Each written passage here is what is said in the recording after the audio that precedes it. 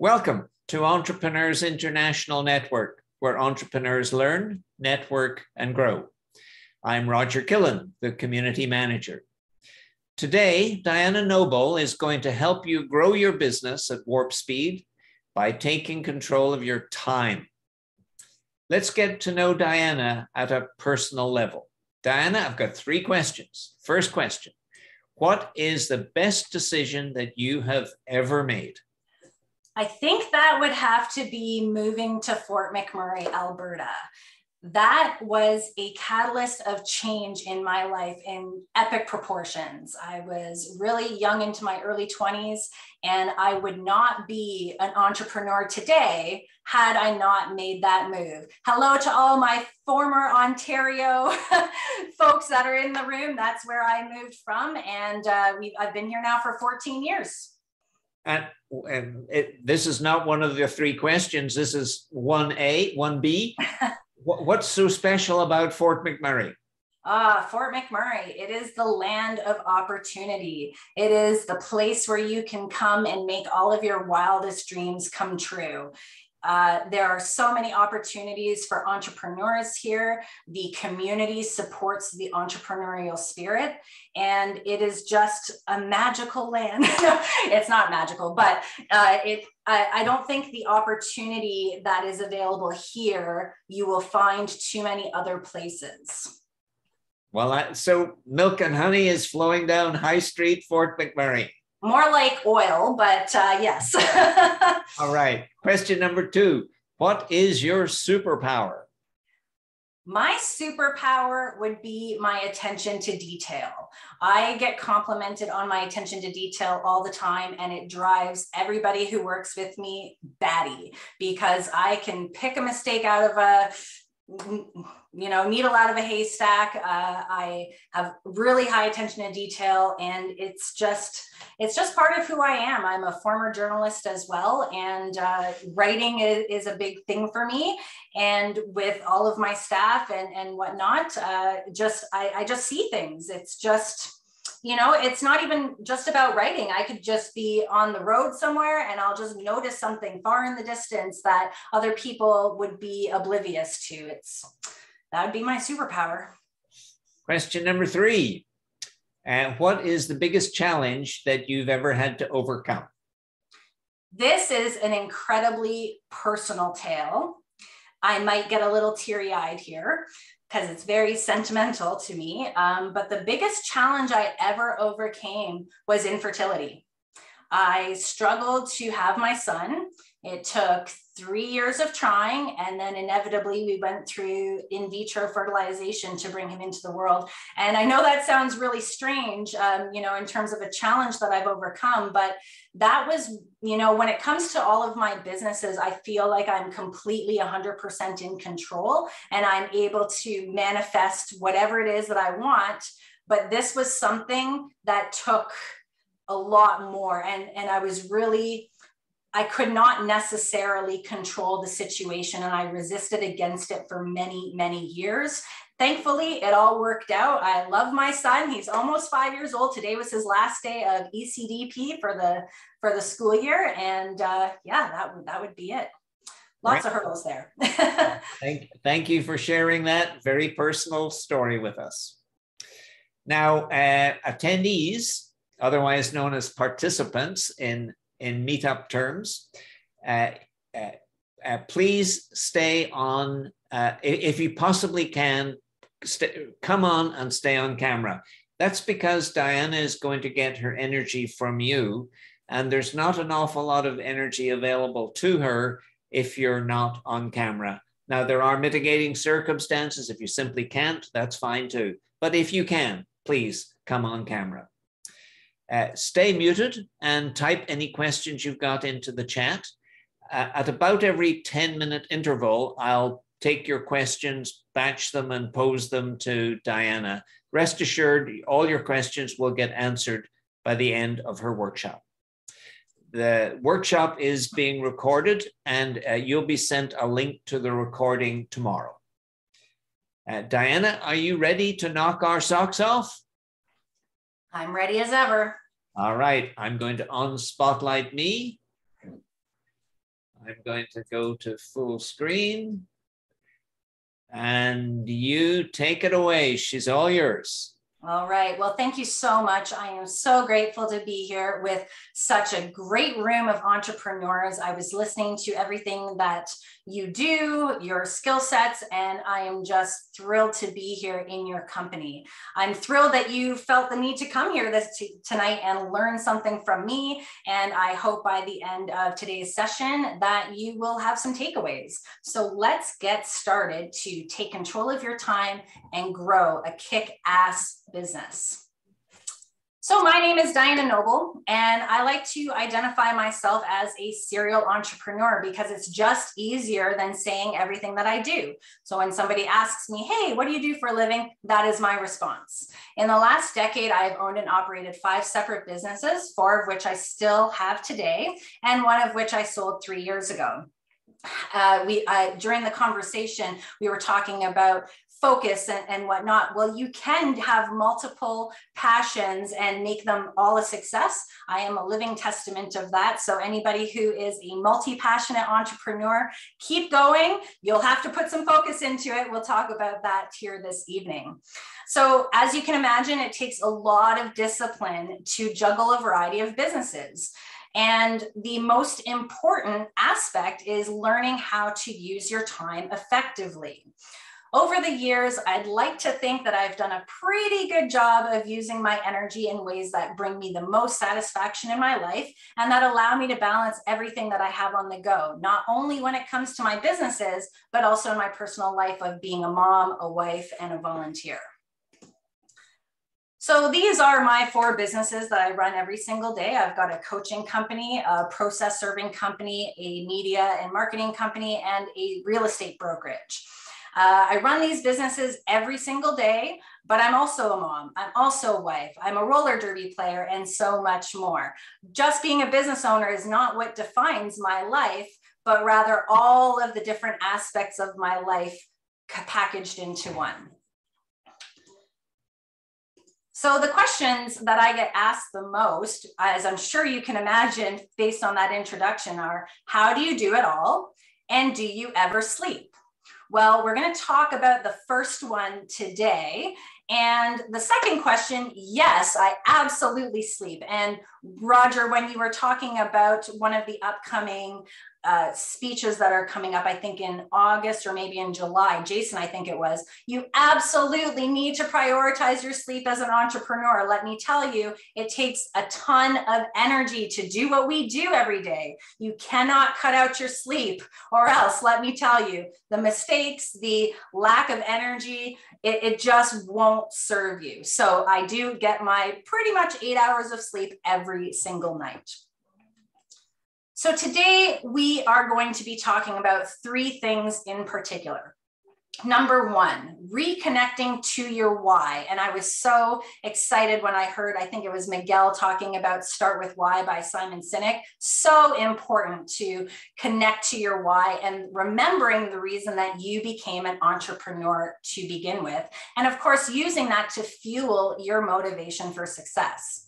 Number 2, we're going to talk about shifting from busy to productive by focusing on high return on investment activities that will actually move your business forward instead of spinning your wheels on a day-to-day basis. And number 3, taking control of your time by implementing strategies that will increase your efficiency while eliminating distractions to ensure that you are in fact growing a kick-ass business and not just creating a 9-to-5 job for yourself. But before we get on to all of that, I wanted to give you a little bit of a background about me. So I've always been a bit of a rebel. My mom is actually here joining us this evening, and she can surely attest to that. If you ask my parents what I was like growing up, they might use words or phrases like defiant or independent, or even a pain in the ass. For longer than I can remember, I have marched to the beat of my own drum. early on, a lot of people dismissed me, thinking that, you know, if I couldn't conform to society's standards or expectations, then I was a write-off. But I credit my rebel mentality for being where I am today, because I definitely bring that into being an entrepreneur. And without it, I likely would have never had the guts or tenacity to pursue a life of serial entrepreneurship. 20 days before my 16th birthday, on the heels of entering grade 11, I moved into my very first apartment.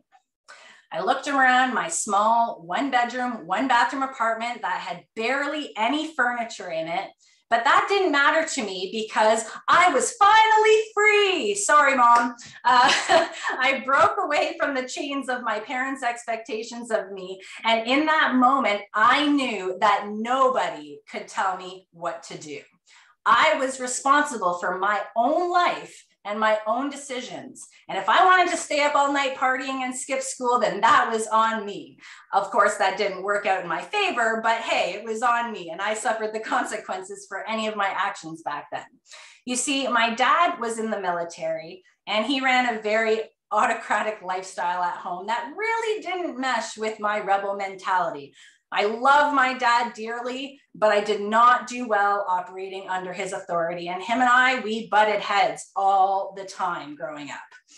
My family had high expectations, and I'm not just speaking about my parents, but even extending to my grandparents and my aunts and uncles. And I felt that I would never live up to those expectations. I felt very much like an outcast, a black sheep, if you will, who never had the approval from my family unless I was conforming to what they wanted. So I rebelled instead. I thought to myself, well, if I'm never going to live up to their expectations anyway, then I might as well just do my own thing. My rebel mentality has been with me my entire life, even now as a successful business owner.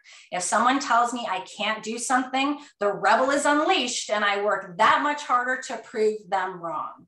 That's not why I became an entrepreneur. We'll get to that in a few minutes, but it's definitely why I've stayed one and why I refuse to ever be an employee ever again. So this is me.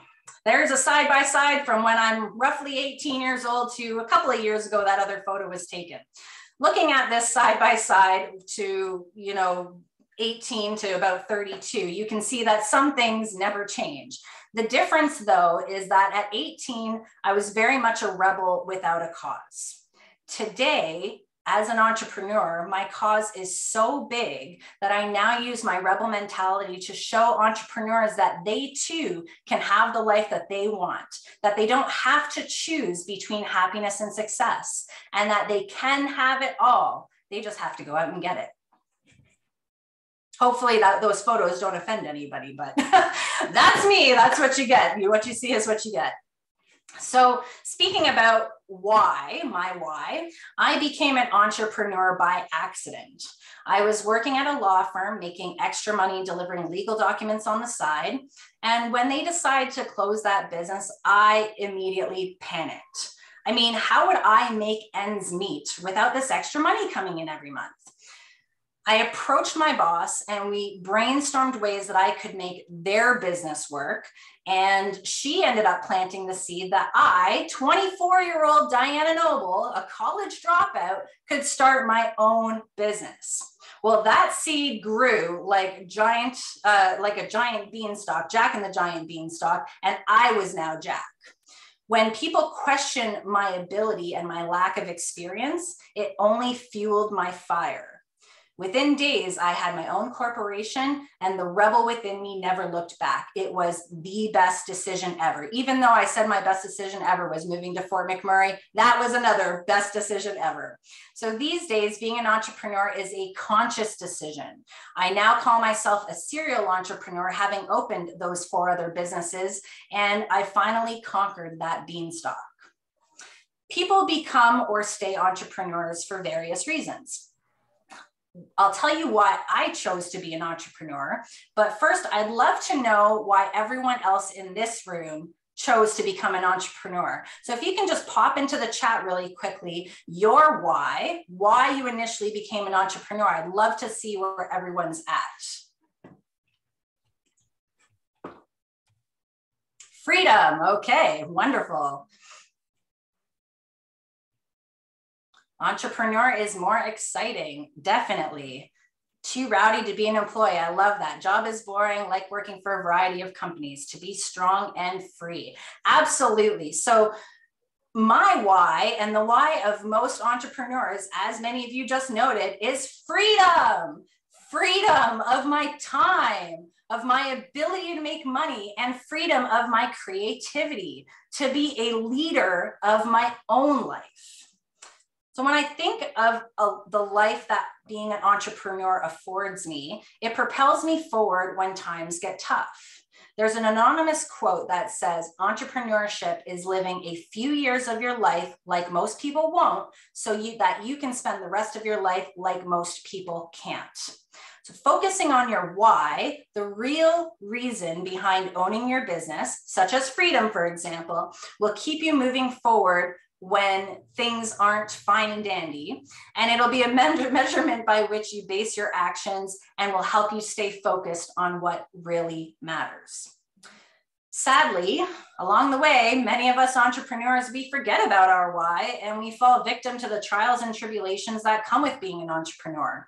When we aren't connected to our why, we end up like this. Does this look like anybody's life right now where you're juggling a whole bunch of different things and all of these different responsibilities are up in the air? A lot of entrepreneurs feel this way, trying to juggle so many different things at once. Not only do you, sorry, go ahead. This is probably a good time for a first question. Sure, go ahead. Because it's on topic. Yeah. This is from Jane. I also have multiple businesses. Most of the time, I don't know how I should introduce myself, as when somebody asks me what I do. Should I tell them business A or business B, which are dramatically different? What is your recommendation?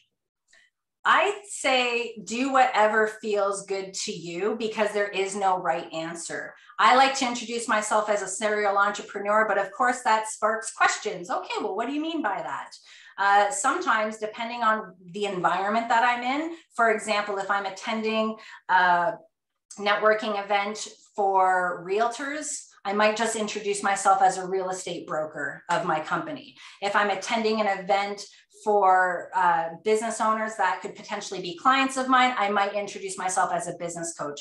There's no one size fits all. I would say figure out, who your audience is in that moment and do what feels right to you. Thank you. I have no further questions. Back to you, Diana. All right, no worries.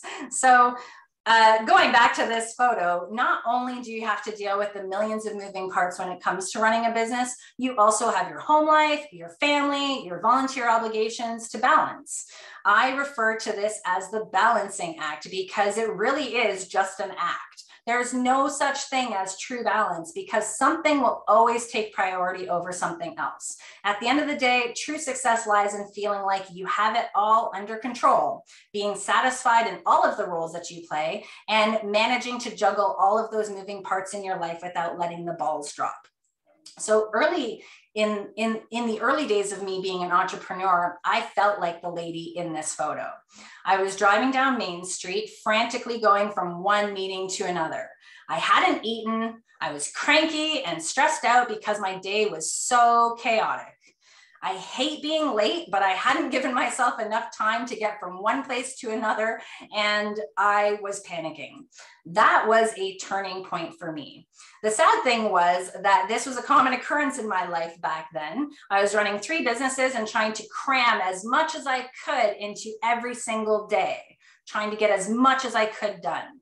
I was neglecting myself. I wasn't eating healthy. Sometimes I wouldn't even eat at all. And I definitely wasn't getting enough sleep. I wasn't prioritizing myself. And the screwed up part is that I was doing it to myself. There's this song by Radiohead that always comes to mind when I think about this. And if you're a Radiohead fan, maybe you'll recognize this song. It goes, you do it to yourself, you do. And that's why it really hurts. You do it to yourself, just you. Anyways, I won't carry on with my terrible singing. But if this scene sounds familiar to you, type yes in the chat. If you feel like every day is just a little bit of chaos and you're just really not prioritizing yourself and your health and your well-being.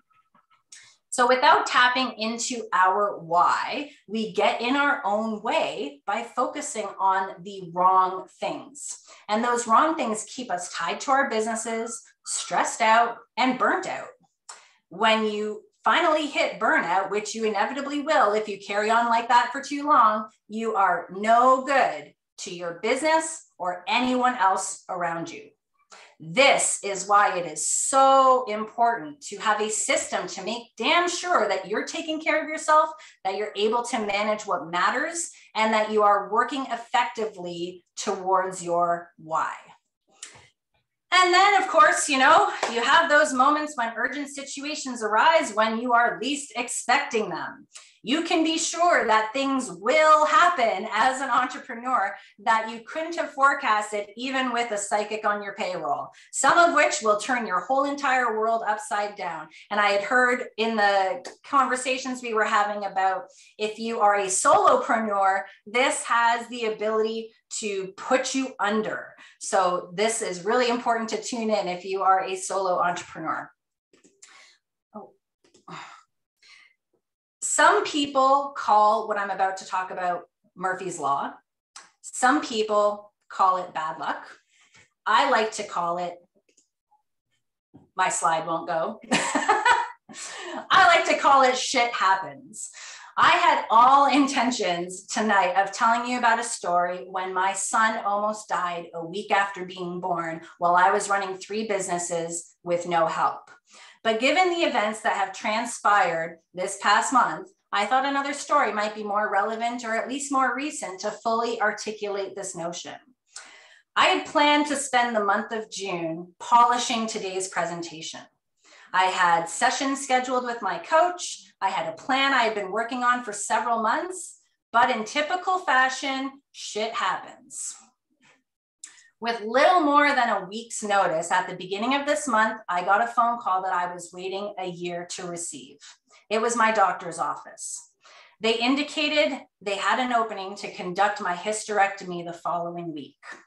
I was full of emotion, fear, anxiety, a little bit of relief combined with a little bit of panic.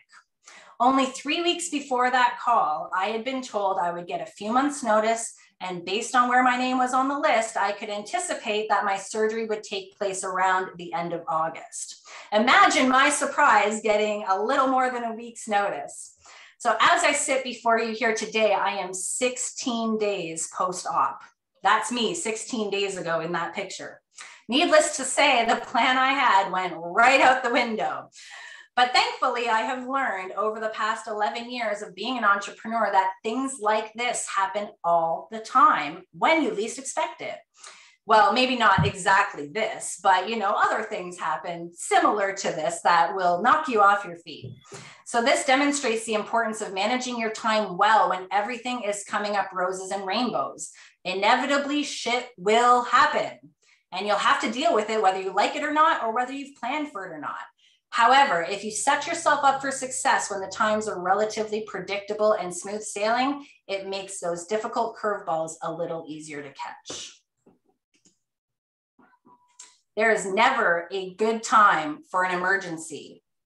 Okay, remember that. Never a good time for an emergency, but they will happen throughout the course of being an entrepreneur. So a lot of entrepreneurs that I work with walk around as if everyone else is in control of their time. Okay, they allow themselves to be pulled in a variety of different directions, whether that's by their family or by their staff, by their clients, whoever. They fail to set expectations with their clients. They put themselves on the back burner. They get distracted by every demand and notification, and they run themselves ragged trying to be everything to everyone. Truth bomb time. We are the only only ones that can truly control our time. I'm just going to repeat that for a moment. We are the only ones who can control our time. We can choose to keep running around like a chicken with our head cut off, knowing full well that this is destructive behavior. Or we can make a conscious choice to do something different. What does different look like, you might ask? Let me introduce you to high return on investment activities.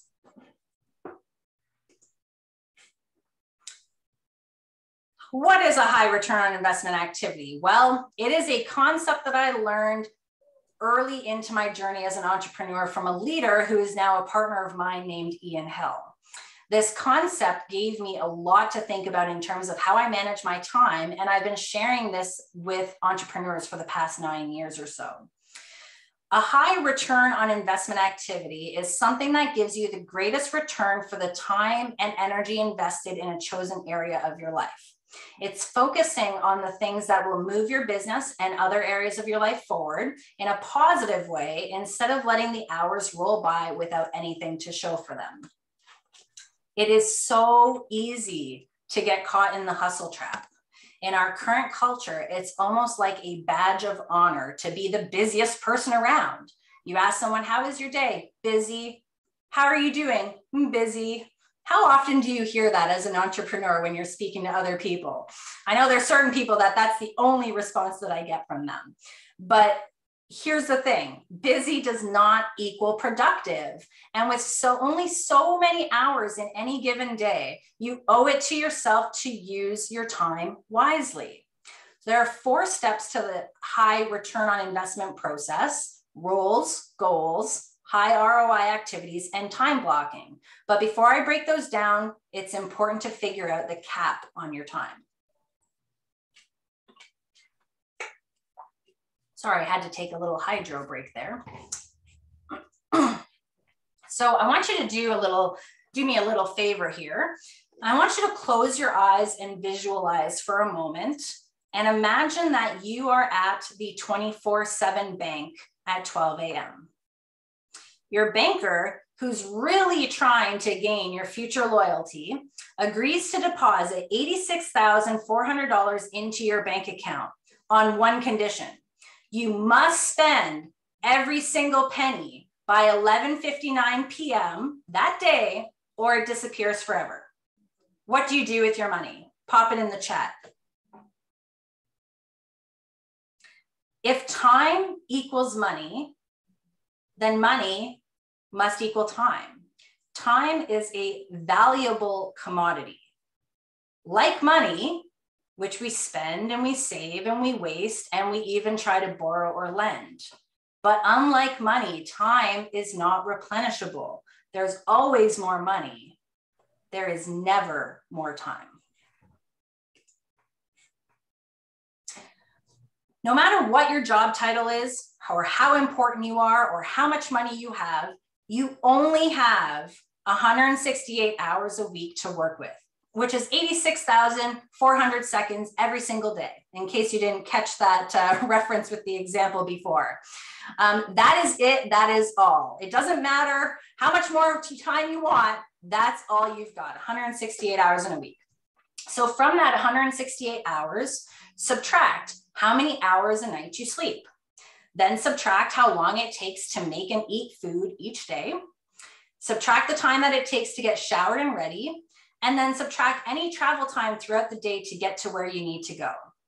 Everyone's final number will vary slightly, but most people have on average 100 remaining hours left over. 100 hours to get everything you need to get done in any given week. Now you might be thinking 100 hours, I can do so much in that period of time. And you'd be right, if you are disciplined enough to use that time wisely. But remember, it's not realistic to spend all of that time on your business. Most of you have a family or hobbies or friends, and those are important aspects of what makes life worth living that you simply cannot overlook if you're going to have a happy and successful life. If you're in the startup phase of your business, chances are that the number of hours you spend on building your business per week will be much greater than somebody who has been running their business for the past 10 years or so. And while there's certainly a time and a place for the hustle, which is really required to get your business going, it is not a long-term sustainable solution. At some point, you're going to break.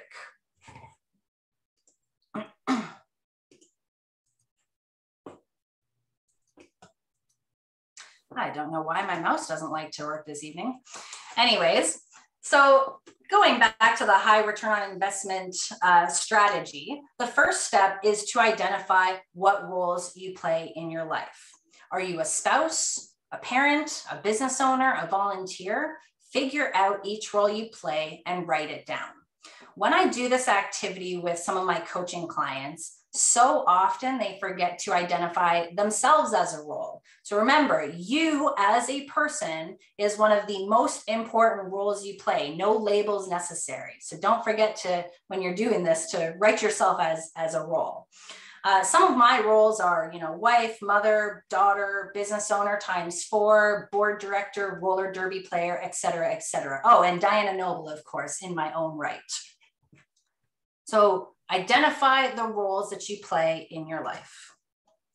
Second step is to figure out what your overarching goals are for each role. In my marriage, for example, one of my goals is to have a happy and healthy marriage. Sounds pretty achievable, right? It's a lot harder than you think sometimes. But anyways, I digress.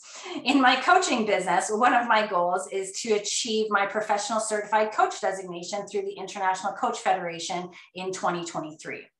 You can have multiple goals for each role. Just make sure that the goals that you have are related to your business are quantifiable. So think SMART goals. Anybody here familiar with the SMART acronym? Specific, measurable, attainable, realistic, and timely. So the goals that you have for your more personal roles may not fit into that structure, but the more specific you can get, of course, the more that you're setting yourself up for success. Step number 3 is to identify the high return on investment activities for each of your roles that will bring you closer to your goals. So remember, a high return on investment activity is one that gives you the greatest return of investment for your time and energy spent. So for my goal of getting my PCC credential for coaching, my high return on investment activities are when I'm actually coaching clients, either one-on-one or in group sessions. I need a certain number of coaching hours to reach that goal. So the highest ROI activity is actually coaching. Another goal that I have as a business coach is to empower entrepreneurs to overcome challenges so that they can thrive and succeed. So if that's the case, does spending my time cleaning my office bring me closer to that goal? Hell no, it does not. But doing things like I'm doing right here with you guys all right now checks off that box for me. So using the personal example of having a loving marriage, I know that one of the high return on investment activities, one of the biggest high ROI activities I can do with my husband is to carve out time for him that's just devoted to him, where I'm not typing on my laptop or distracted by work. This is a picture of two pictures of me and my family. My husband, you see, he's a die-hard hockey fan. So for me, if I never watched another hockey game for the rest of my life, I would be totally okay with that. But my husband, no way, no how. Specifically, he is a Toronto Maple Leafs fan for all of the Ontario folks that are, well, I guess the Toronto folks that are in the house. But I don't blame any of you if you feel like logging off of this presentation right now that I've just mentioned that. That's okay. Another thing you should know about my husband is that he hates his photo being taken and he rarely smiles. As you can see from these two photos though, there's no objections and he looks incredibly happy. That's because he loves hockey. So going back to my goal of being a wife and having a happy marriage, I know that going to a hockey game is a huge high ROI activity for that role that brings me closer to that goal. So now you might be confused why we're actually wearing Edmonton Oilers jerseys in the photo on the right, being that, my husband's a diehard Leafs fan. Well, sadly, the Leafs, if you've been following, they didn't make the first round. They didn't make it past the first round of playoffs this year. But that photo there is our very first NHL playoffs game that happened last month with the Battle of Alberta between Calgary and Edmonton. And I scored major brownie points for taking him to that event. As you can see, my son had a pretty good time too. So just to kind of bring this point full circle, if I have spent the exact same amount of time with my husband watching an episode of Married at First Sight on TV in our living room, the payoff in his mind would have been way less. Same amount of time, different result. Okay, so high return on investment activities. So now that you have your list of all of your high ROI activities, step number 4 is to time block them in your calendar to make sure that you are prioritizing those activities. This may seem like a fairly simple task, but for some reason, it is the most important things as entrepreneurs that we sometimes neglect. So a good strategy is every Sunday, designate 30 minutes of your day planning your week ahead. So first thing that you're going to do is you're going to block off time for the high ROI activities for your roles. Then you're going to schedule your important meetings followed by whatever other tasks you need to accomplish. As an entrepreneur, your calendar is your best friend. I repeat, your calendar is your best friend. I use a 2-calendar system myself. My Google Calendar is my #1 go-to where everything gets booked. And then I also have my iPad that has a PDF calendar app that I can write on with my Apple Pencil. I still like writing things down. And, you know, they say when you write things down, it creates more, I don't know what the word is, stick-to-itiveness in your brain for those things that you write down. But whatever tool that you use, just make sure that you have some sort of calendar that works for you. If it's not in your calendar, simply put, it is not getting done, period. Without scheduling your high ROIs and your to-dos, you will run your business like a hamster on a hamster wheel who's working really hard to get somewhere, but ends up going nowhere. All right, so you might be thinking, wait a second, what do I do about all of those other things that have to get done for my business, but that aren't on my high ROI list? Well, it's time to fill you in on a not so secret D word.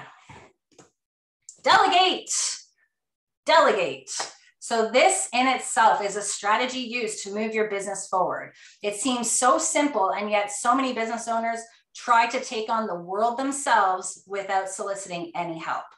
Delegation can be a really scary idea, especially if you suffer from a disease called perfectionism. Any other fellow perfectionists in the room? Yeah, okay. I know all about being a perfectionist. And I get it. Being afraid to let go and let someone else in for the fear that they won't do it as well as you can, or, you know, just being nitpicky and thinking that you can do it better, or why should I get someone else to do it? They're going to take longer to do it when I can just quickly get that done. This is a mistake. I say this as a self-professed perfectionist, so trust me, I do get the struggle.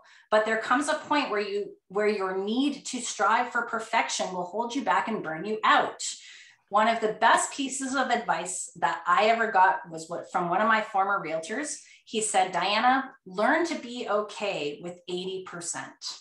That has always stuck with me, and it is something that I try to live by, because realistically, there's no such thing as perfect anyways, right? I still have my challenges when it comes to perfectionism, and you know, it is what it is, but I definitely don't let it hold me back from taking action or from letting someone else take care of something that really doesn't serve those last 100 or so hours I have left to my disposal every single week. So what kind of things can you delegate? Well, you can delegate marketing, you can delegate bookkeeping, phone calls and emails, cleaning, food delivery, or grocery shopping services, and all of those weaknesses that aren't worth your time and energy. So right about now, you may be thinking to yourself, hold on, Diana, I have nobody to delegate to, and or no money to hire someone to delegate to. And if I do have people and I do have money, I am so busy being busy that I don't have time to train someone so I can delegate to them. Does this resonate with anybody in the room? A lot of people deal with this, but I'm going to challenge you to think about something for a moment. So let me ask, what is your most successful hour in your business?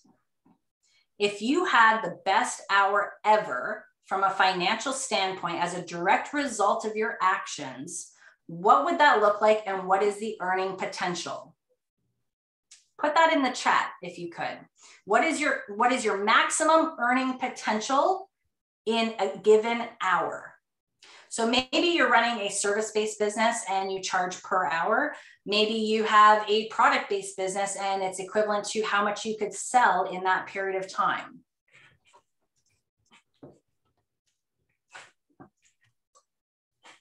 $9 a.m. to 10 a.m. is worth $1,000 to me. Absolutely. A lot of your businesses, you can make so much money in just 1 hour. So let's talk about for a moment those tasks that you could delegate or pay someone else to do. I'm going to use the example of having someone clean your home. So my house takes minimum, I'm being gracious here, I have a 4-year-old and a dog, minimum 4 hours to clean at $25 an hour. So that equates to roughly $100 expense. But if that $100 enabled me to make $1,000, would that be money and time well spent? Heck yeah. So often we focus on the short-term consequence instead of the long-term results. And it all comes down to a mindset shift. Is it an expense or is it an investment? Is it I can't or I won't or refuse to?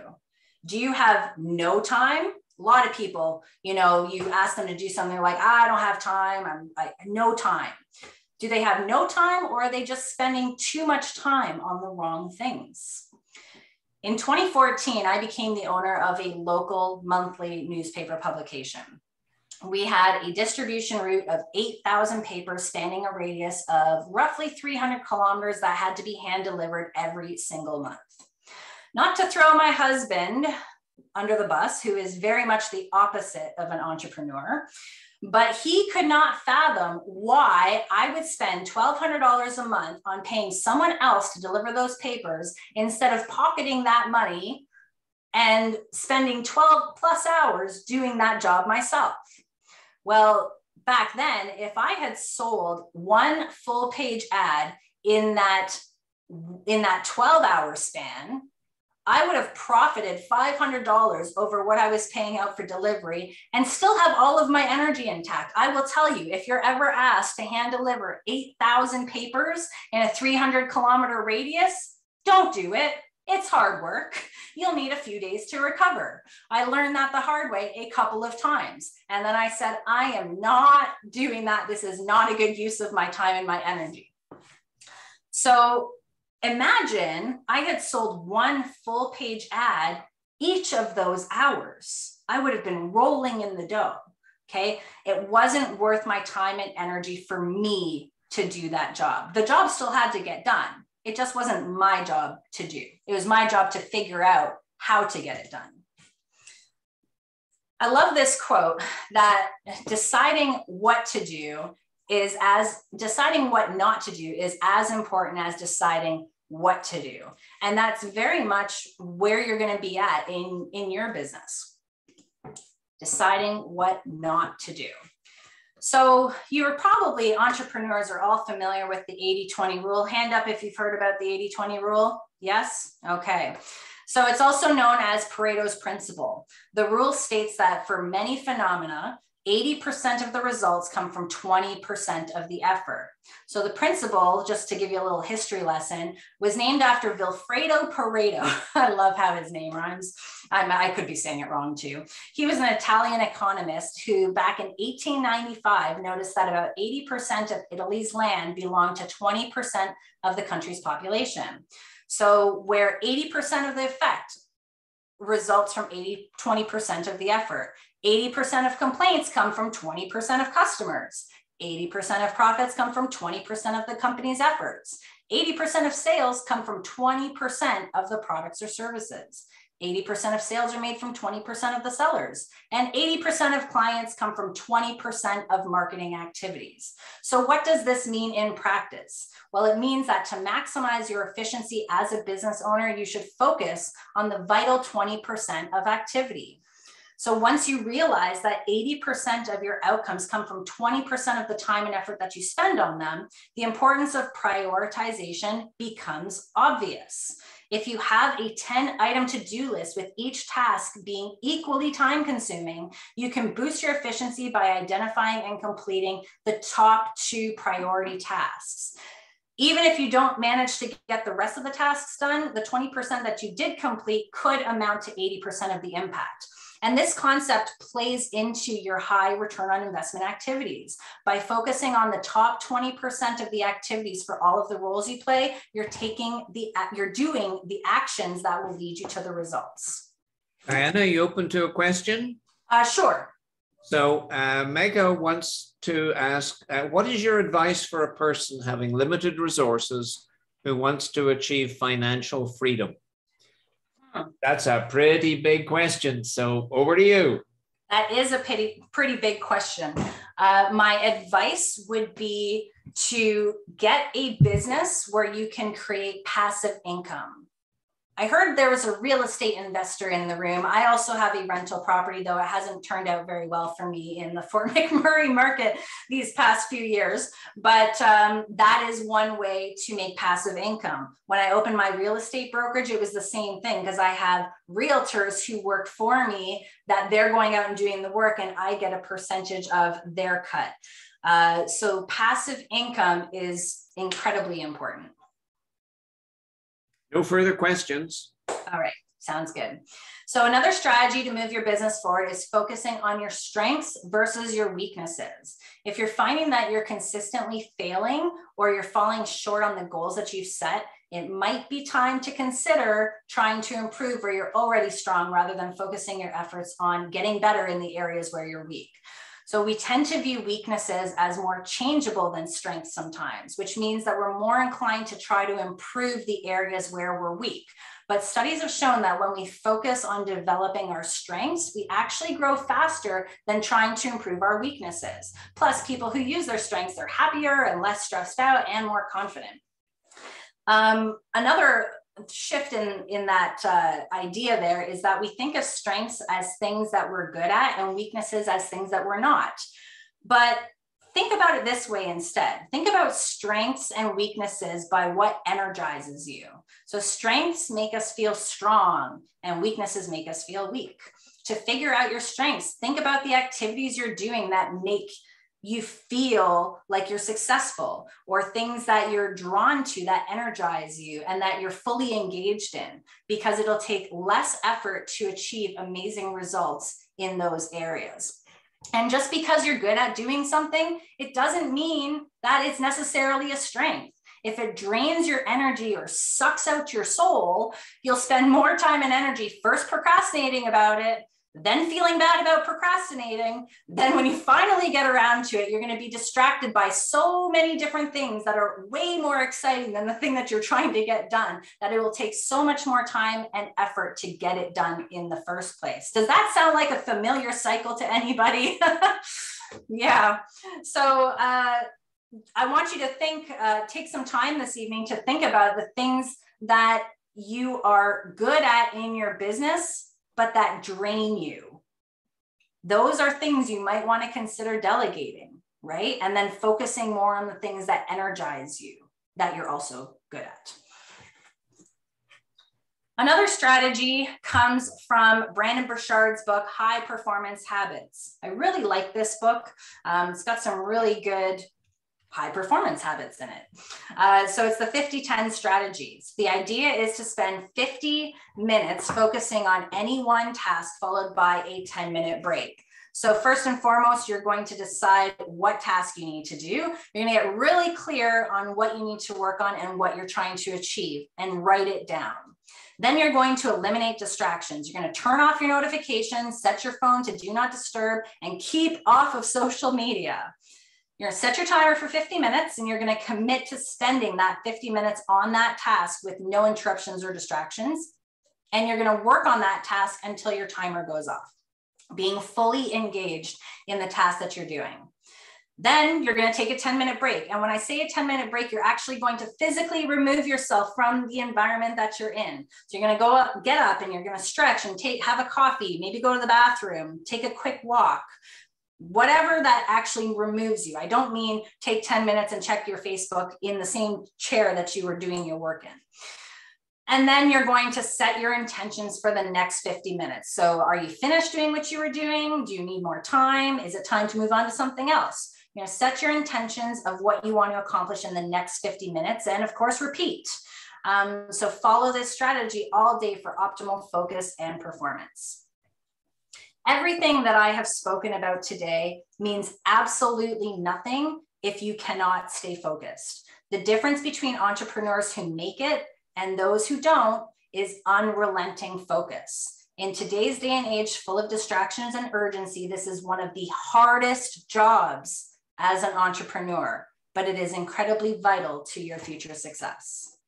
Diana, a question? We're gonna be, this is the last slide, if we could just hold off for just a moment. Sure. All right. So speaking of keeping the focus, here are some ways to do that. So of course, we've already spoken about turning off your notifications. Facebook, emails, text messages, etc. These are all ways of demanding your time and attention when you have other more important things to focus on. Now, some of you who might have young children and you need to be available in case the school calls or there's an emergency, set one way that you can be contacted. So for example, let those people know that, hey, you can't reach me by Facebook or text, but if you phone me, I'll pick it up. Okay, turn everything else off. Bulk organize your tasks. So instead of answering emails as soon as they come in, for example, bulk organize your task and schedule that task, twice a day to sit down and reply to all of the emails at the same time. A lot of times, our phone is going off. I, for one, have about 6 or 7 different email addresses that I monitor on a regular basis. And if I got a ding on my phone every time I got an email, my goodness, I would not get any work done in any given day. I used to work for a lawyer who actually told me that every time you get distracted from what you're working on, it takes 6 minutes to get back into the right frame of mind to continue what you were doing. So imagine you had 10 distractions a day.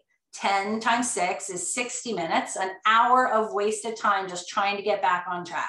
And of course, you're going to get distracted way more than 10 times a day. So try to minimize those as much as possible. Stop prioritizing urgent non-emergencies. Remember, if everything is urgent, then nothing is urgent. We are in such an urgency-based society that we feel we need to respond to people at a moment's notice. Just think of back in 1950 when the only way someone could get in touch with you was by calling your home phone. Try to live back like that, where people can't just get a hold of you, on the drop of a dime, and stop treating these things as urgencies. Trick your brain, follow the 50-10 strategy. Of course, we just talked about that. Create a reward system. This is something I talk to a lot of my coaching clients about. So trick your brain into getting a dopamine fix by creating a reward system for yourself. Set up a reward for yourself for keeping the focus and getting something on your to-do list accomplished. So whether your reward is like a hot bath, it could be a day off, it could be an ice cream, whatever works for you, whatever will give you that sense of accomplishment aside from actually achieving the task itself.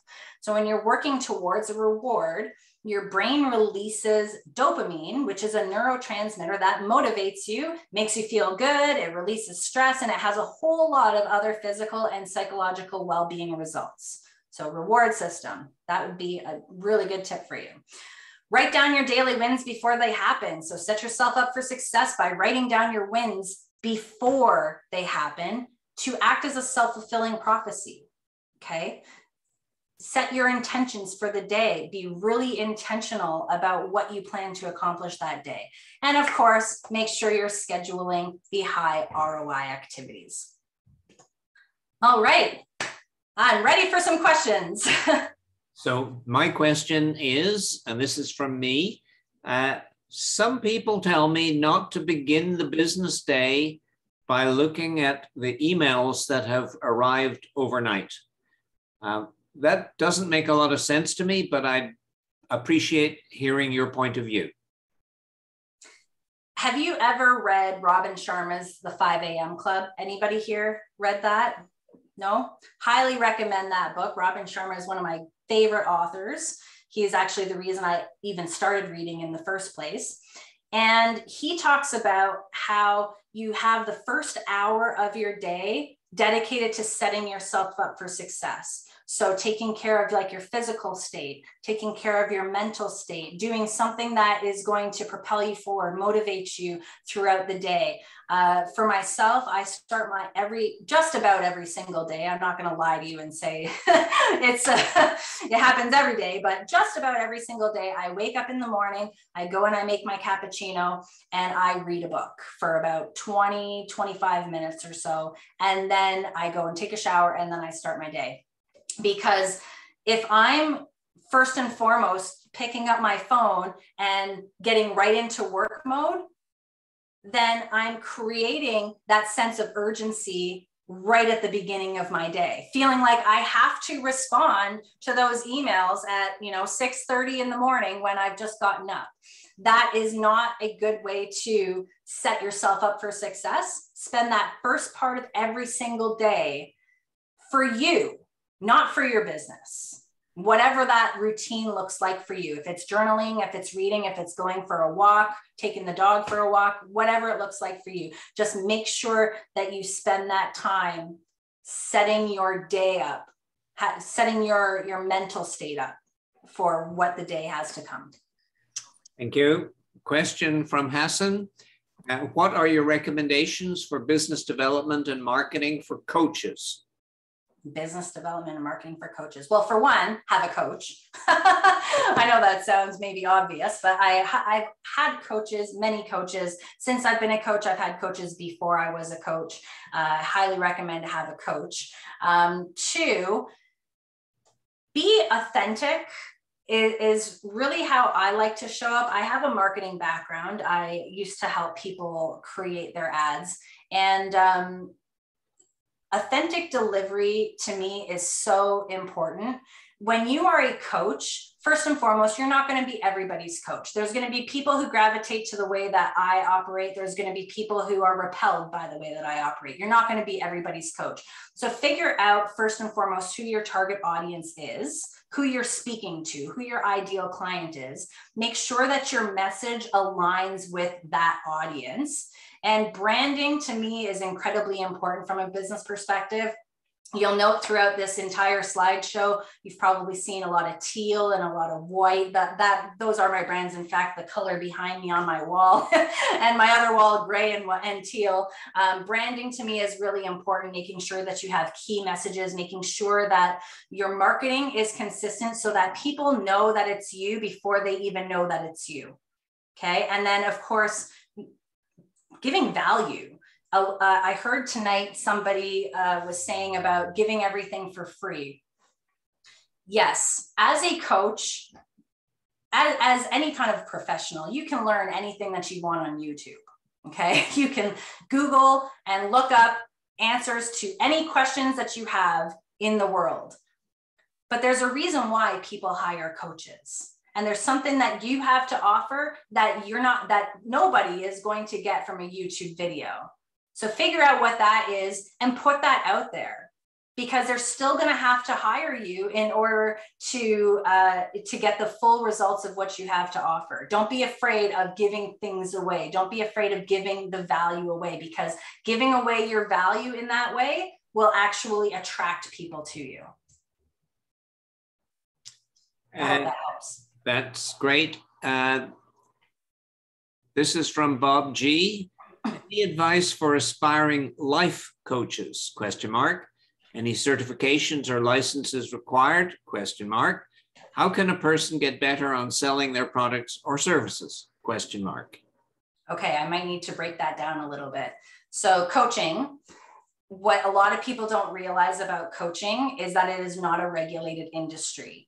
Anybody can call themselves a coach without any formal training or experience, or really even an idea of what coaching actually is. A lot of people confuse coaching and consulting, and they are two very separate modalities. The International Coach Federation is it's not a regulating body, it's an overlooking body that you can get credentialed through. I have my first credential through there, the Associate Certified Coach. I had to go through a training program that included over 90 hours of in-class training and 300 hours of theory and combined coaching. I had to work really hard to get there. I think it was Hassan, who gave some really good advice about credibility. So taking that extra step of getting credentialed gives you credibility, right? It tells people that you are serious about coaching other people, that you are investing in yourself while you're helping other people invest in themselves. I'm sorry, Roger, what was the third question? Can a person get better? How can a person get better selling their products or services? Again, investing in yourself to learn what you don't know when it comes to sales. I have been in numerous sales positions ever since I was 19 years old. I used to be a really great telemarketer who used to sell people stuff they didn't even need, like credit protection on their Citi MasterCard when I was 19 years old. And my thought process when it comes to selling is don't go in trying to sell people. Okay. Just go in and be genuine and be authentic, and you'll end up selling yourself. Yes, you do need to obviously market, what you offer and whatnot, but show your value, be genuine, create connection with people, and that will do all of the selling for you. And that's very much how I operate as a realtor as well for the past decade. I don't sell houses. I make connections with people and I help them reach their dreams. Diana, we're pretty much out of time. So on behalf of EIN's 78,000 members, I'd like to thank you hugely. Your wisdom is really, really basic, but like all really basic wisdom, it's so fundamental that we tend to look for much more complicated solutions. I love your 7-step, your 7 checkmark process. And I love the whole concept of asking us as solopreneurs to be aware of how we are spending our time so that we can embark on the process of maximizing the return on that investment of our time. So thank you hugely. Yes, thank you, everybody. I really appreciate your time this evening. If you are interested in my Entrepreneur's Guide, Take Control of Your Time and Grow Your Business, which recaps kind of what we've spoken about today, if you can just drop your email address in the chat and I will get that sent off to you tomorrow. I really appreciate you all. Here are my contact details. I'm on LinkedIn, pretty easy to find. I would appreciate connecting with each and every one of you on a more personal level. Please add me as a connection, and hopefully we can create some meaningful conversations through there. Thank you very much, Diana.